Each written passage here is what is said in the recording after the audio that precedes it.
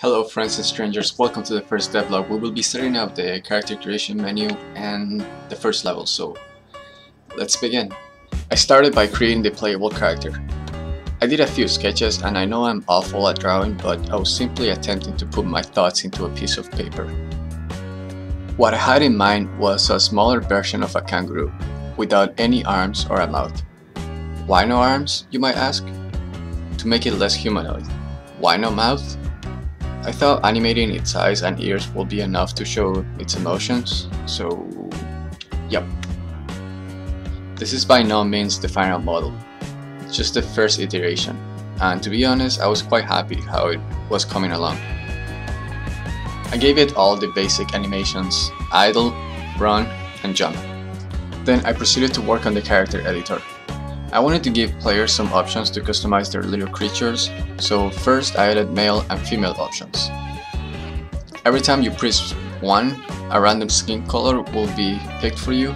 Then I decided, screw that, they will all be hermaphrodites.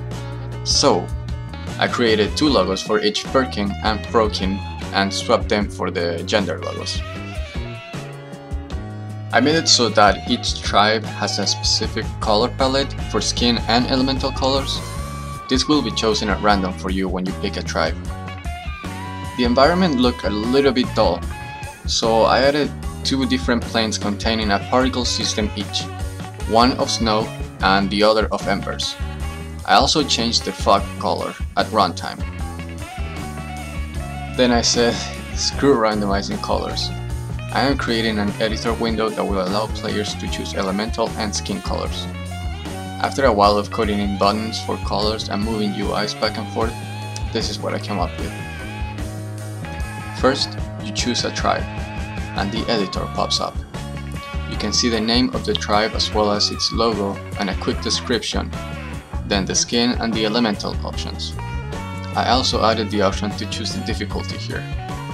Down below you have 3 icons, 2 to rotate and the middle one to shut the light off and see the elemental color better.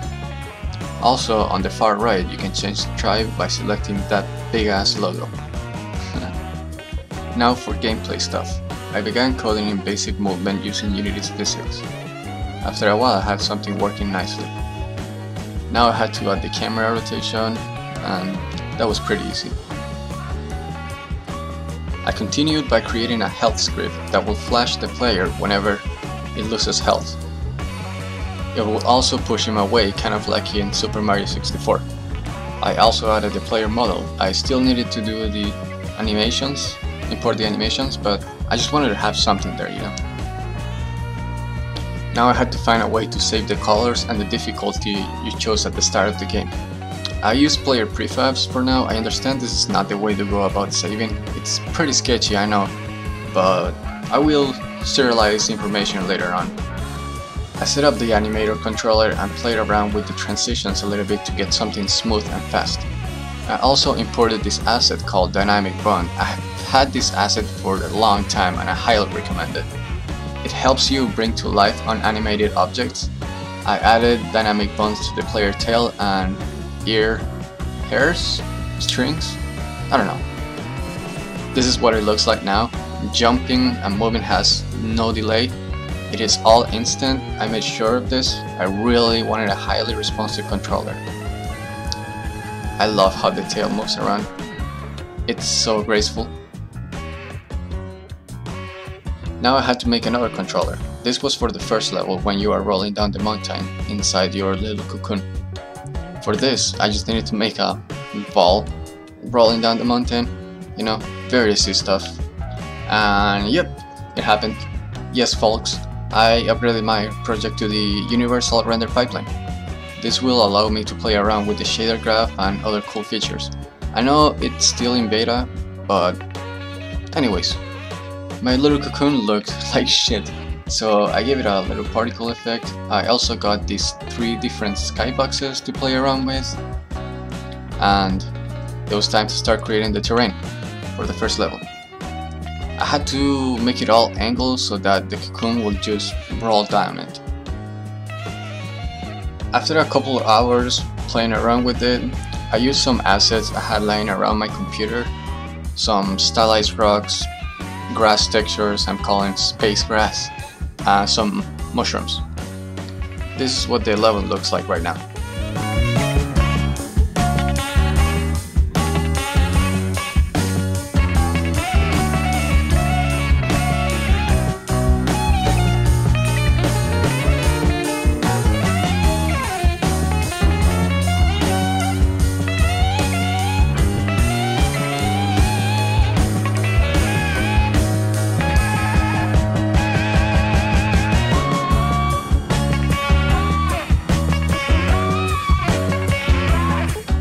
This is where you jump off into the world's atmosphere. I'm thinking about adding some clouds and red or light blue lights here and there, depending on which side you chose. Now I wanted to add a death function for your cocoon. So basically, when you collide with something, if the hit force is higher than a certain amount, we enable a death particle I created. We also unparent it from the player and destroy the player game object. Also, on our camera script, we lower the field of view over time as well as show a white image over the screen. Once the white image is covering the whole screen, we reload the level. I added the first mechanic I am calling anti-gravity. When you press space and you're falling down, you will lose all gravity pull towards the planet, allowing you to smoothly land. If you don't use this properly, you will die. You can see the anti-gravity you have down here. I am using Unity slider for this. Here's what the first level plays like now. Oh yeah, and also made the cocoon look more like an egg for some reason, I don't know.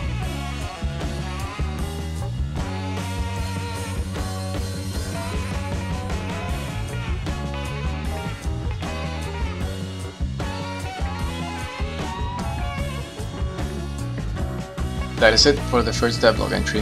Next devlog we will work more on the level. We're going to add the plant from where the player falls from and some more eye candy and gameplay features.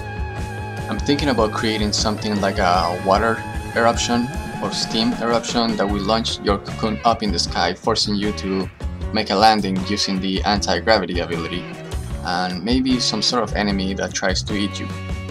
But yeah. Thank you for watching, and I will see you on the next devlog. Enjoy the rest of your day. Bye bye.